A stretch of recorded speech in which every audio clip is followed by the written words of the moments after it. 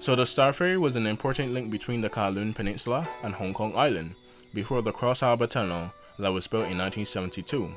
In October 1965, the government of Hong Kong revealed that the Star Ferry had applied for its fare increases between 50 to 100%. Star Ferry, which considered this a secret, expressed dismay that the application had been made public. It was further revealed that Star Ferry had actually solicited the views of Hong Kong and Yau Ferry on the increases sought. This sparked a public fear that if increases of fares were approved, other forms of public transportation would also raise their prices to compete and outmatch Star Ferry. Buses, trains, helicopters, planes, junks. When the Transport Advisory Committee, or the TAC, or TAC, approved Star Ferry's fare increase in March 1966, Elias Elliott, or Elias II, an urban councillor and dissenting member of the TAC, or TAC, created a petition against the fare increase and collected the signatures of 20,000 signatures and citizens. A peaceful and rational protest was conducted by 2 participants. However, it was severely suppressed by the Hong Kong government. The public was outraged, and it was a boiling point. So the 1960s for Hong Kong was a period of mounting dissatisfaction over British rule. Living and working conditions in the general population was poor, and corruption in the officialdom was prevalent. Citizens were distrustful of the rampant corrupt police and the inequity of policing. As with the subsequent 1967 Hong Kong riots, social unrest was reaching a boiling point. On the morning of the 4th of April, So Song Shong, a 27-year-old man who worked as a translator, began a hunger strike protest at the Star Ferry terminal in Central District.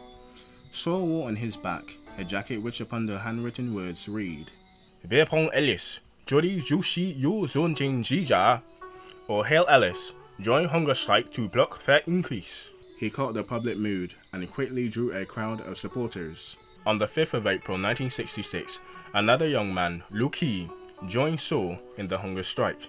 At 6:10 Hong Kong time, or 6 p.m., the Hong Kong police arrested Su Shung Chong on the charges of obstruction of a passageway. A group of young sympathizers went to the government house to petition the governor, David Trench, let Machiga go. So that evening, over 1,000 people gathered in Sum Si Sas Tu Shi, demonstrating against So's arrest and the government's support of the Star Ferry Company's increase of the fare. Demonstrators marched to Mok Ho and back again to Sumi Sa Sushi. Tushi, not Sushi. So So was put on trial by the Western Magistrate Court and was sentenced to 2 months of imprisonment. Crowds started to gather around 8 p.m. and violence broke out among the protesters in the Kowloon about 2 hours later. On the busy, thoroughfare Nathan Road, mobs threw stones at buses and set vehicles on fire. The Yau Mai Tai police station was also attacked by a crowd of over 300 people. Riot police fired tear gas in response, but people continued to gather in Nathan Road, and the mob almost doubled in size once Hong Kong cinemas were closed at midnight. The rioters looted shops and attacked and set fire to public facilities, including the fire stations and power stations, and of course the police. Riot police continued to fire tear gas into the crowds and in some cases fire their carbines at looters. So during that night, 772 tear gas canisters were opened, 62 wooden shells were fired, and 62 carbine rounds, real ammunition, live ammunition, was fired. The British Army was also called into action. Soldiers fixed with bayonets ready to patrol the streets of Kowloon, enforcing a curfew that was imposed around 1:30 a.m. So no Jackie Chan for you. Or Bruce Lee. It's 1960s. Jackie Chan is now like 5 years old. The curfew would start early at 7 p.m. and warned that any rioters or anybody outside after 7 without any valid reason risked being shot. But that night, rioters still gathered at Nathan Road, near Mak Kong. Again, vehicles were set on fire and shops were looted. Hundreds of people attempted, unsuccessfully, to set fire to the Yau Mai Tai and Mak Kong police station. So during the course of the evening, 280 rounds of tear gas and 218 baton rounds were used.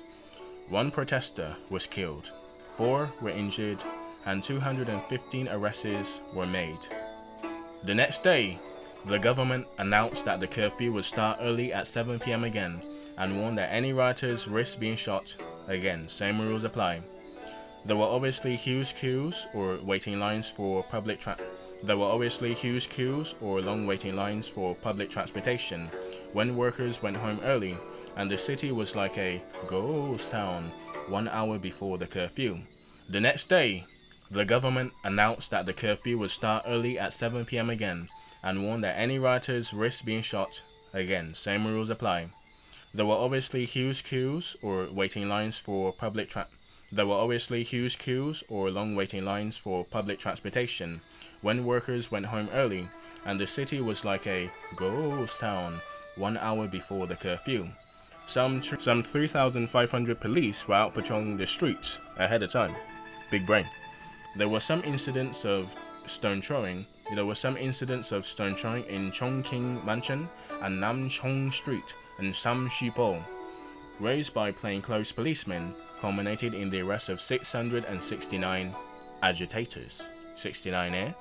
Some 300 people were brought before the courts of Hong Kong, and 258 people received sentences of up to 2 years of imprisonment. The riots began to die down, and by the 10th of April, the curfew was lifted. The fare increase was approved on the 26th of April. The damage caused was estimated to be no less than Hong Kong 20 million, which is about 50 million today. Not too sure on the conversion. Comment and it will be pinned. So after the riot, the colonial government of David Trench set up the Kowloon Disturbance Commission of Inquiry, presided over by Justice Michael Hogan, aimed at identifying the causes, in particular the social elements that underlined the outbreak of violence in 1966. The inquiry report cited that the main reason was the general lack of sense of belonging in society to young people, general insecurity and distrust of the Hong Kong government among grassroots.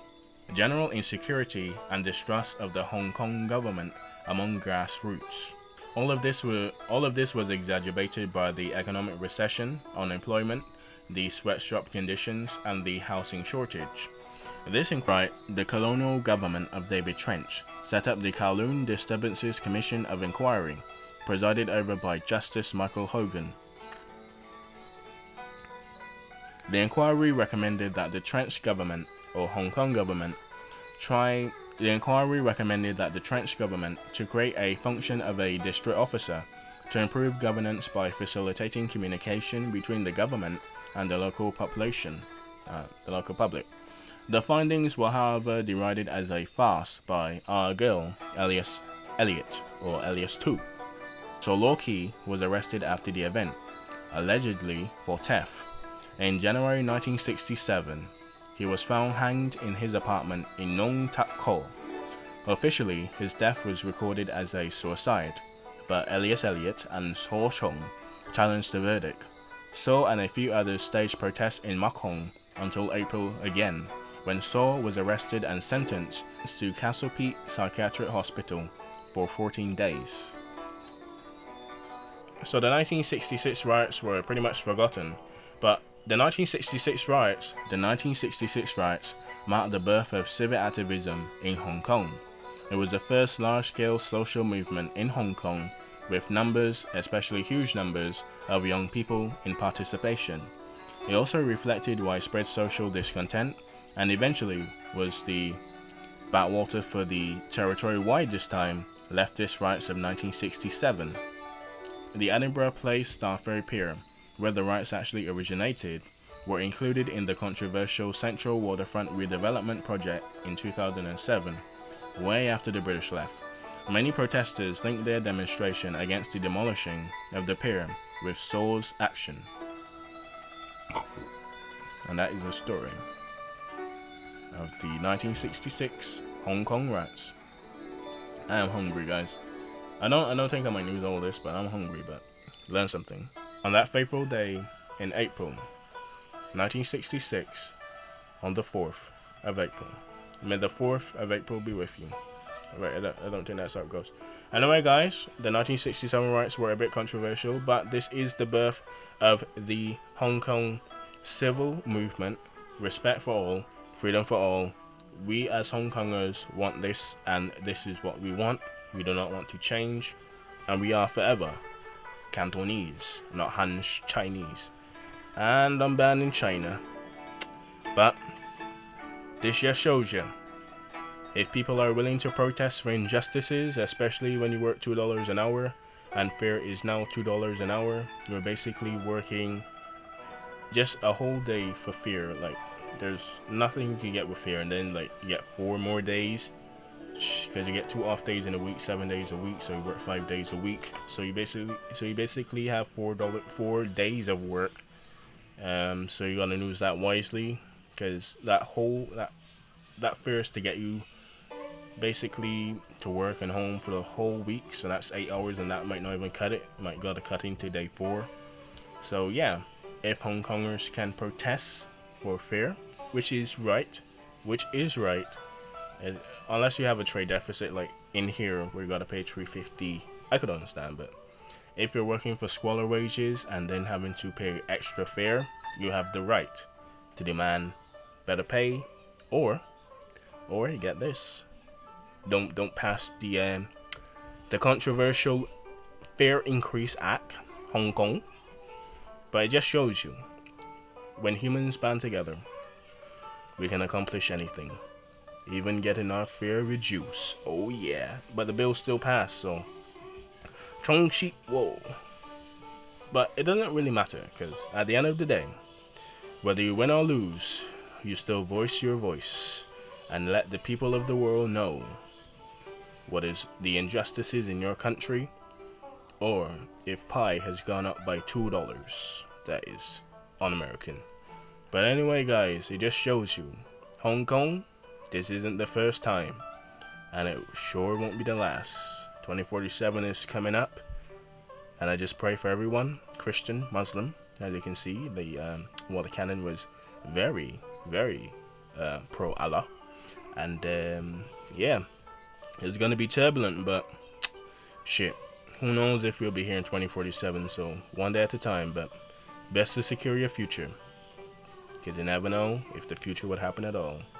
Alright guys, tomorrow's dystopia. Yeah, so more depressing stuff. Welcome back. I guess this is it.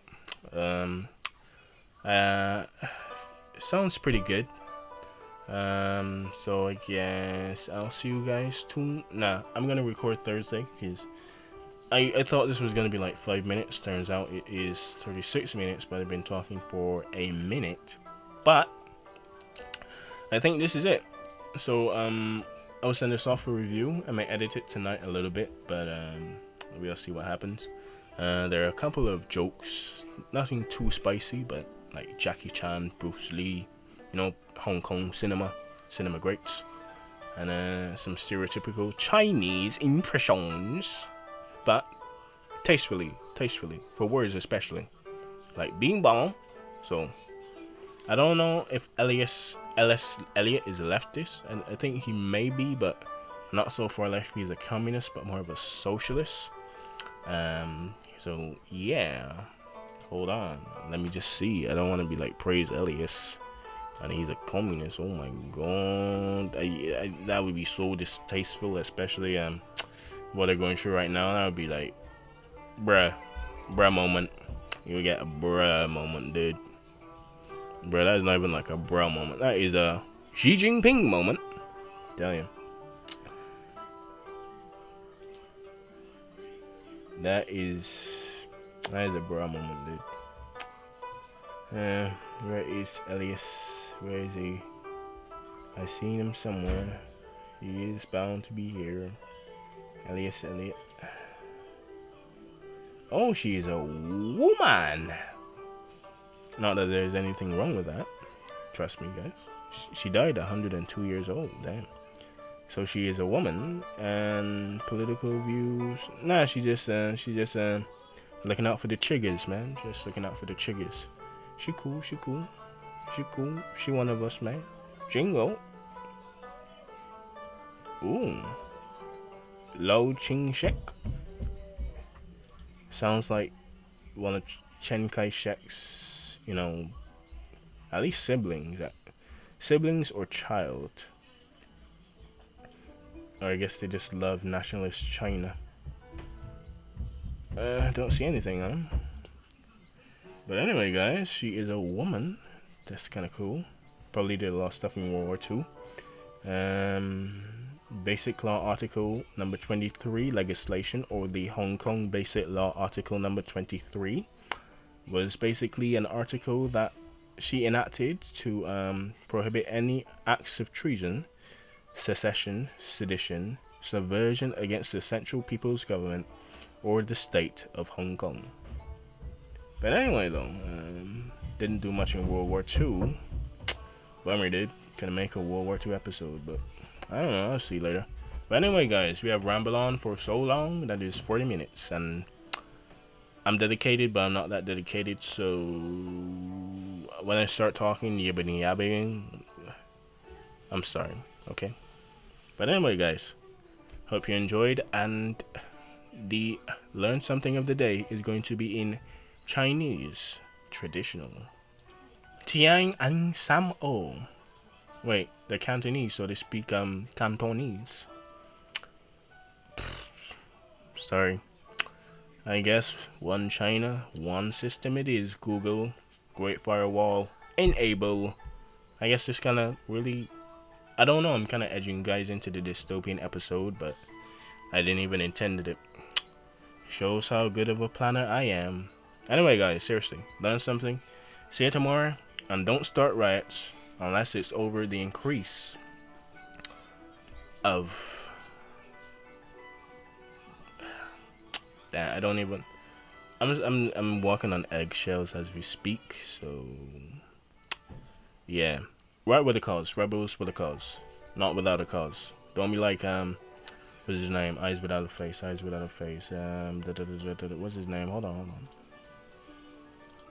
Alright, I didn't really Google it, but I believe it's Eyes Without a Face by Billy Joel for 100. Oh no, Billy Joel is the wrong man. Oh, Billy Idol. Close though, close. I guess we shall end this song on Eyes Without a Face, because why the hell not? And I guess that kind of symbolizes the totalitarian nature of one dystopias. So we'll just go with eyes without a face. The government of the British administration without a face. The Chinese Communist Party without a face.